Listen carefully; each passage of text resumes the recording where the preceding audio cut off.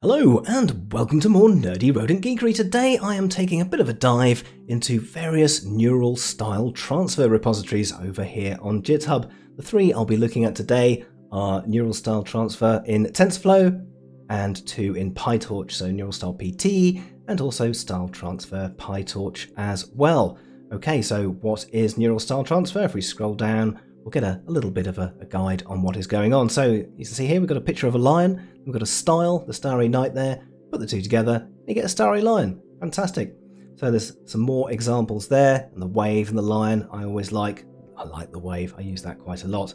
But you don't have to use just one style, and you don't have to use one set of weights either. You can apply more or less style, and you can use multiple images there, and if you're using multiple images, then you can apply different weights to each of those styles as well, so you can have one style more prominent than another. In a couple of these you can also transfer the style but not the color, which is quite useful in some instances, and also do segmentation, and on this one as well has video optical flow as well. This is the only one that has optical flow in or doing style transfer on video. Okay, so let's have a quick look at getting all of these installed. Basically it's just a couple of environments that I use. I use one for Tensorflow and one for PiTorch. So this of course assumes that you have your NVIDIA drivers already installed and your NVIDIA toolkit and Anaconda or Mini Conda for getting your Python virtual environment set up. As always, I am using Ubuntu 20.04 on here. So first one, neural style transfer in Tensorflow, quite easy. Obviously git clone, and you can git clone the other two as well, and create your Python virtual environment. I'm using the NVIDIA fork of Tensorflow. This is because I'm using one of the newer cards, one of the Ampere cards, an RTX 3090, and this needs some changes that NVIDIA have done to their release of Tensorflow, because the official Tensorflow 1.14 or 1.15 just does not work on these Ampere cards. So if you have an older card, such as an RTX 2080 Ti or some such, you can use the official Tensorflow and CUDA 10 and such like, but for CUDA 11, I need to use the NVIDIA one. So pip install nvidia-pyindex, and also the nvidia-tensorflow horovod will work nicely on the new Ampere cards. For the neural style TF and neural style PT, you will also need to download the VGG Weights.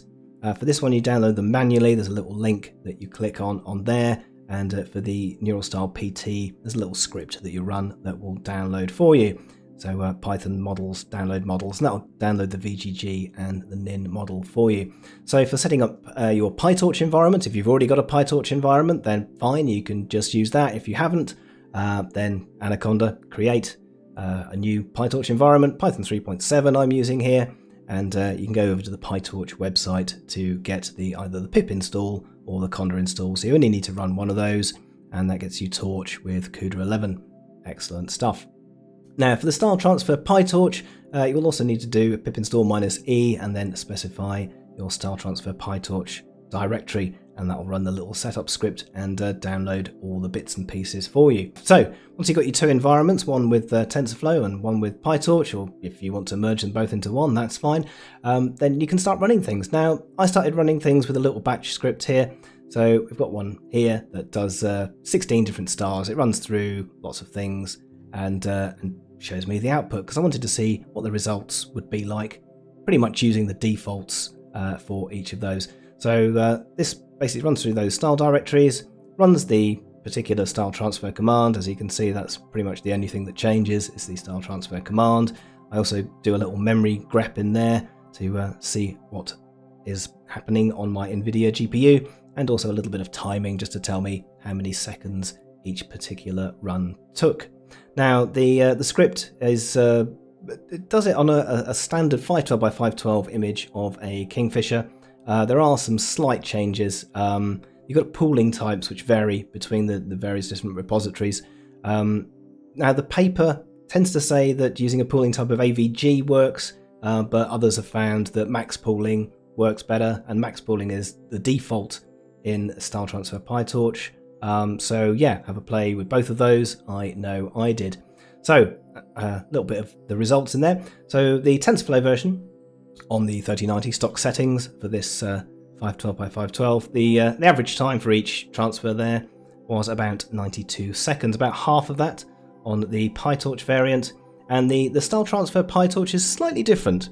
It's slightly different. I ran that for 1,000 iterations, but the default for that one, as it works slightly differently, is to have 1,000 iterations first and then 500 afterwards.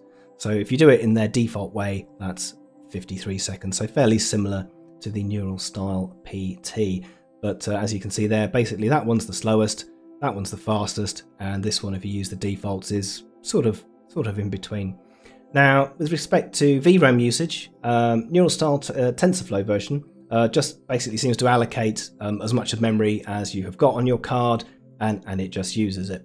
The neural style PT, I use CUDNN with auto tune, and that does much the same thing. So it sort of has a little look at it and says, oh, how fast is your card? How much can I allocate? And that will allocate most of it. The Style-transfer-pytorch will just use a minimal amount of RAM depending on your maximum resolution. Now, the maximum resolution that you can do with each of these is quite high. You can go up to about a max size of 3000 on each of them. But with the first one, the TensorFlow implementation, you will also need quite a lot of system RAM as well. So if you're using a max size of 3000, when I did my test, that also went up to using 28 gig of system RAM as well, whereas these other two sort of sat around 2 or 4 gig extra system RAM that they needed. Okay, so let's have a little look at the output of some of these.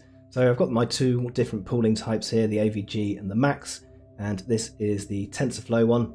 So I'm using the same styles obviously in each one.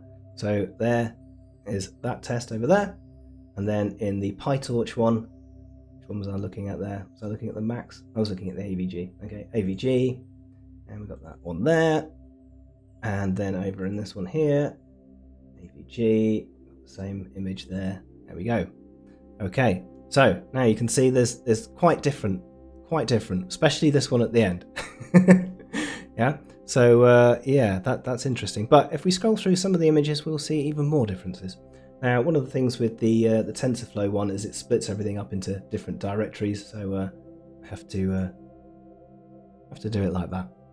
So there we go. So depending on what you like with your style, some of them interesting. Now you can see here, there's perhaps not so much style going in on this one, and I'll dig into that a little bit later. It's kind of related to image resolution.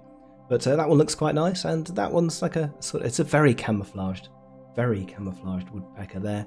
And we'll do one more example here, ceramic. There we go. So you can see that there's very different outputs using the default settings between each of these, and depending on your artistic likes, you may prefer one over the other. I'll show more of these towards the end of the video, just so you can see the different styles and the different settings that I've used on those. But that gives you an impression of the different style transfers. Now these are all using essentially the same technique, so you would expect similar outputs, but yeah, that's not quite the case. That's not quite the case. So what is the main difference between all of these? Well, other than that one running on TensorFlow and these two running on PiTorch, if we scroll down a little bit here, we'll see what happens when you go up to higher resolutions. So that was 512 by 512, and that's quite good. That's quite good. But what happens if we want to do like an HD one? What happens if we want to do an HD one? Well, let's have a look at an example of an HD one. So I've got my image output here. So here's my first size test in this one, and this one is, let's have a look at the old image properties on that one. That one is 1638 by 2048. Okay, that's good, that's good. I'll pop that over there. And I've got a size test on this one as well. So there we have a much bigger one. There we go. Okay, so that one's 2400 by 3000. Now you'll sort of immediately see that this one has got a lot more style applied to it than this one, which wasn't exactly the case that we saw on the original ones. When on the smaller images, it was the TensorFlow and PiTorch implementations both had a fair amount of style on. This one still had a lot of style in it, but these two didn't have this amount of style loss. So Yeah, what's going on there, we wonder?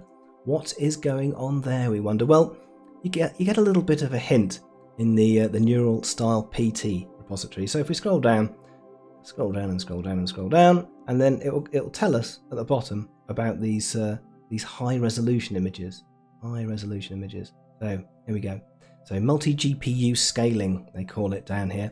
So this is a 4016 by 2213 image generated on 8 Tesla K80 GPUs. Of course, most of us only have the one. And how did they do this exactly? How did they do this exactly? Well, there's a script there. There's a script there. And this tells us what's going on. So here they've got multiple style weights, and they basically start with a small image, so 256 by 256. And then they go up bigger, so that's maximum 512, then a maximum 1024, then a maximum 248, then a maximum 3620, and then a maximum 4016. And as you're going up in resolution, they're also changing this style weight as well. So there, the style weight is, I think it's 2500 at the higher resolutions. Yep. So yeah, as that goes up, it changes the style and the style weight. Okay, that's interesting. So, is that something we can do on our home computers with just one GPU? Well, yes, it is. Yes, it is. Because it's all down to this paper here, Controlling Perceptual Factors in Neural Style Transfer, which this one over here implements by default. So when you're running this, it will automatically do pretty much exactly the same thing as this script. So it will start off with a smaller resolution and then build up to whatever you specify as your maximum image size. As you can see on this one, this also has a number of other changes as well. So they've got PiTorch pre-trained VGG 19 weights instead of the original ones. They changed the padding mode. If you are using average or L2 pooling, then they've got a different scaling. They're doing the scaling results there, and all these other changes down here. So this is like the new improved version. You still will have to do a little bit of tweaking on the content and style weights on this, but I think this one gives by far the superior results for running it. Okay, so let's have a look at other things in here. So yeah, higher resolution is basically bigger than 256 by 256. So you saw those were quite big images to start with, but even just doing a basic 1080p one, there is that's the style I'm using, and that's the 1080p one. Now this one I tried putting the content weight all the way down to 0.025, and the style weight was 1000. I think it's 500 by default. As you can see, it's getting close. It's getting close to the style on the other one, but it still doesn't really put that style in there. Okay, so yes, if you want to use really high resolution pictures, then this one, Style-transfer-pytorch, will do it for you. And yeah, so video, as mentioned before, only the neural style transfer has the optical flow. And this one, the Style-transfer-pytorch, will download the pre-trained VGG 19 model for you. Now there's an example there of some of the extra options you can throw in. So here I'm increasing the iterations. It's also got the initial iteration. So when it does the smaller one, like the 256 by 256, you can specify how many iterations you want to do on that, and then fewer iterations afterwards. Multiple style weights you can specify in there. You can't specify keeping the original colors on this one, and this one also doesn't do video. But if you want to do really high resolutions, then this one, as mentioned, pretty much does exactly the same as that script. So it scales it up each time. There are a few other options in this one as well. So this can also run in a web browser. So if you do --web and --browser as well, then you'll get, well, I'll just show you what happens. Let's scroll down here, have a little look for the command. Dooby-dooby-doo. Right, there we go. So it's pretty simple. Style transfer, content image, style image. All right. Okay, so let's do it. We'll do a style transfer and content image. I will pick just a random one from here. So in my home, I have some pictures. I have a variety of pictures in there. And yeah, all right, let's have a look at a dog. Let's do a dog. And a style image.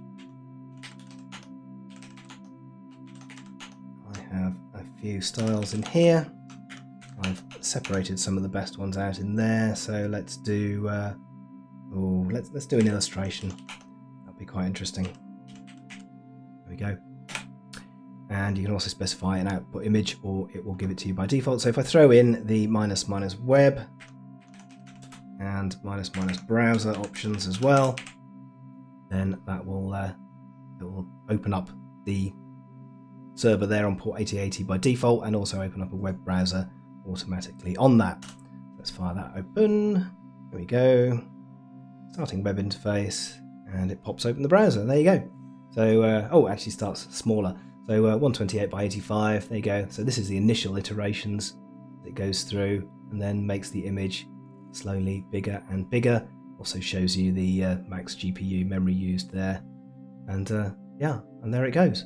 So that's pretty much it for now. So if you want to do video, use the Neural Style TF, but you'll have to use quite low resolutions or scale up.